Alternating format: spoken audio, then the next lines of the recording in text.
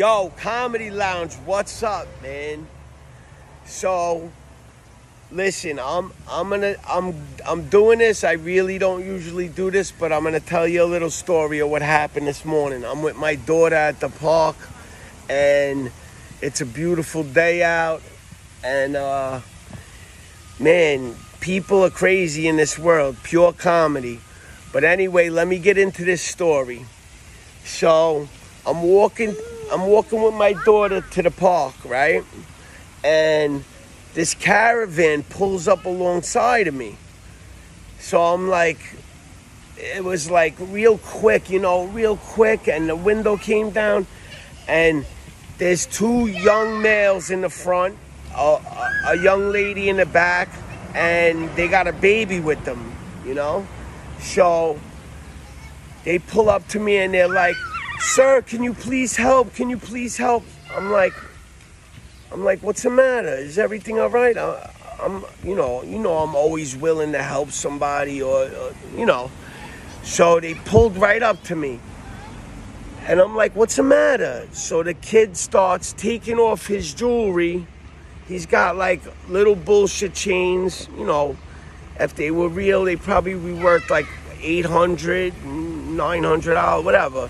Little bullshit gold chains and rings he has. So he starts taking his stuff off, takes his ring off. He hands it to me. I'm like, what's going on? They're crying. What's the matter? Can I take my shoes off? No, you can't take your shoes off. All right, so when they pull up, they're like, "Can you help me? Can you help me?" And I'm like, "Listen, what is the matter? Like, what could possibly be wrong?" So they tell me that they lost their wallet. They don't have no ID. They don't have no money. They're trying to get to Miami. They need gas money. So me, right off the rip, I'm looking to just I'm like, "What do you need, First of all, Miami's mad far. You got an empty tank of gas, and it's gonna cost you at least $200 in gas money to get home if you don't have nothing, So he tells me he needs $300. So I'm saying to myself, "Oh, these poor kids, something must have happened." I don't know. It looked to me like they were really, I'm telling you, perfect acting. I mean, this script couldn't have been better, So they're like, "Take my jewelry, take my phone number." Daddy, What? I want to go on the swings. You could go on the swings. Just wait. I'm doing a video. So the bottom line is, I peel out my money, and I'm like, "Bro, listen, you don't got to give me no jewelry. You don't got to give me nothing." I said, "Take my number.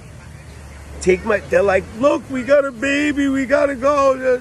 I mean, it was to the T. Like, if I believe something, like, this is something you cannot run game on me. You can't run game on me.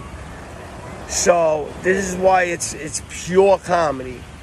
So I give them, right off the rip, $300. Now I'm still holding their stuff. And I'm saying to myself, "You know what? Let me hold on." I said, "Listen, if you need this back and you get to where you gotta go, you call me up. I'll give it back to you. You just give me my money back." To tell you the truth, I would have just gave them the money without nothing. But being that they handed me that and I don't know them, I'm like, "All right, I'll hold on to this." So now they have $300. I gave them $300. The kid got it in his hand. They're starting to wipe the tears, and they're like, "Thank you so much, sir. Thank you."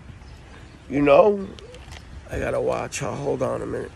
So they pull away a little bit, they pull away just edge up the block, like maybe 4 or 5 cars, and they pull over.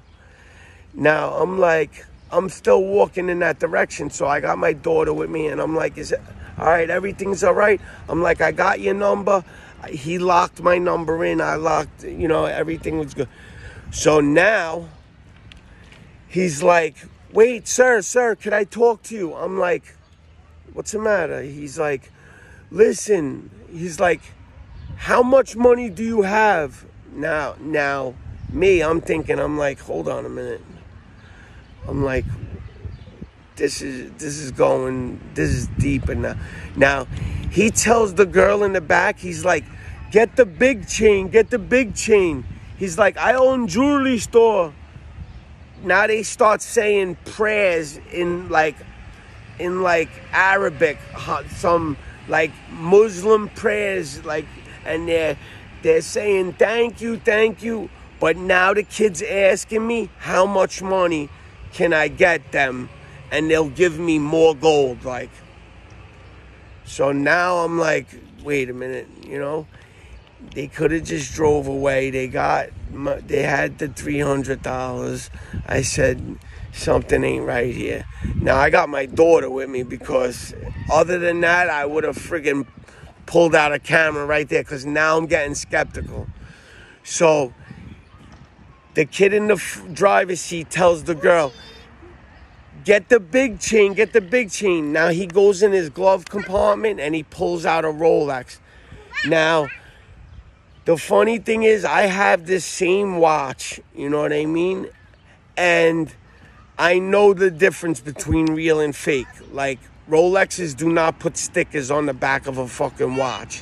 And it's not clear where you could see all the mechanics going on a presidential Rolex.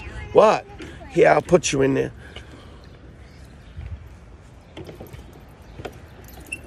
All right, so there you go. So the bottom line is, they try to get me for more money now. Now I'm in my head. I'm like, now I know this is a scam. You know what I mean? I'm like, listen, guys, check this out. I said, you had me. Come on, what's the matter? I'm pushing you. So now they have me. You know what I mean? They got me going now. I want to record them now. But being that they got the baby, they're young, they're trying to scam on me, whatever. I'm like, listen, guys. I'm like, first of all, you gotta sharpen up this story, because the story's not good. I said, give me my money back. Take this gold. I said, you had me. You could have left. Now they're like, sir, please, you're not going to help me. You're not going to. Now I know it's a scam. And I'm just like, wow, people are just crazy. That goes to show you how greedy people are and how crazy this world is. Because whatever he handed me was probably bullshit gold. He probably handed me $50 worth of costume jewelry, and I fell for it and gave them the $300. But being that I had like a lot of money in my pocket, they probably said to themselves, we could probably get this guy for more money. But the moral of the story is, you gotta watch. You gotta be careful, because there's people out here that can run game, and it's just pure comedy. I'm still dumbfounded right now as we stand here. Right now, me telling a story, like, these people are crazy. And the thing is, it was so convincing that anybody would have fell for this. You know what I mean? And especially, they tried to pull it off on me. That's why I'm sharing it with you. Yo, guys, listen, the t-shirts are in. And I got a few things, McKnight's Comedy Lounge. I'm going to start giving them away to people out here. But I want to give a few away on the internet. Like I said, I'm going to let... All right, calm down. I'm done now. Come on. No. All right, you want to go higher? All right.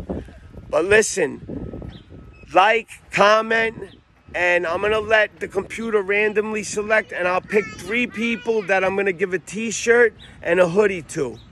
So, yo, you already know. Comedy Lounge. Turn on those notifications because you never know what's going to go on next with the Comedy Lounge. We love you. Mwah.